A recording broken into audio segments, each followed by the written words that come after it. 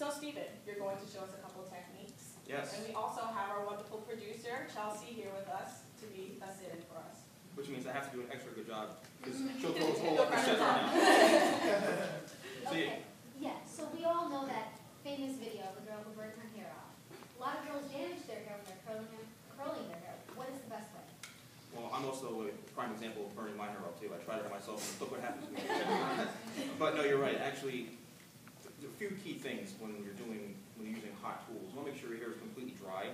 Sometimes people take blow dryers or irons to their hair when it's wet, and that could be a serious issue too. Also, if your hair is completely fried to begin with, like over-processed, heavily bleached, you got to be careful because if the heat is so hot. You're talking, 400 over 400 degrees, it can really burn your hair right off. So I think that's what happened in her case. So I would suggest a few things. When you're, dry your hair first after you wash it, and blow dry it, almost as smooth as you can. Because if you can eliminate the frizz as quick as possible, that's also, you're off to a good start. It takes time to do that, but you want to make sure you're using good products to do that. I've been using the Melania hair care, which is incredible. The smoothest, silkiest hair I've ever seen in my 20 years as a hairstylist. MelaniaHaircare.com, it's incredible. There's 3 products. You always want to use something when the hair is wet. Okay, put something in when the hair is wet because that's going to be your styling tool. It's going to prevent frizz. Those things are going to help show in the end result.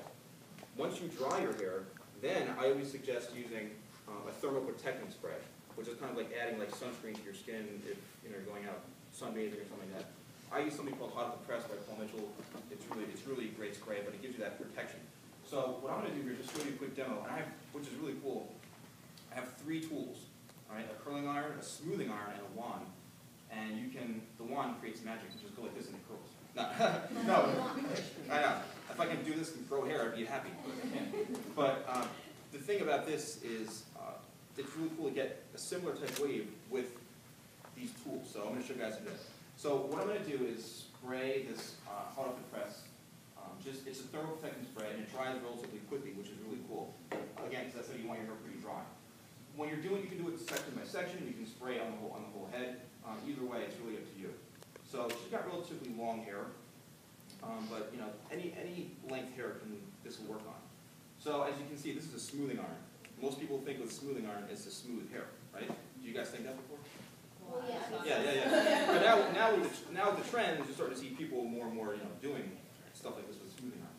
So what you can do is very simple. You come in, right? You clamp it down, you twist it, and you pull towards yourself, and you just start to slowly pull, and you're going to create this nice, soft wave. Yeah. See that? Yeah. And I'll just do one more piece on this side. This literally takes seconds to do this, And the key is you want to make sure you turn the iron so that this piece right here is facing you. And you want to keep the smoothing iron moving pretty smoothly, like you don't want to hold it. Because that's what's going to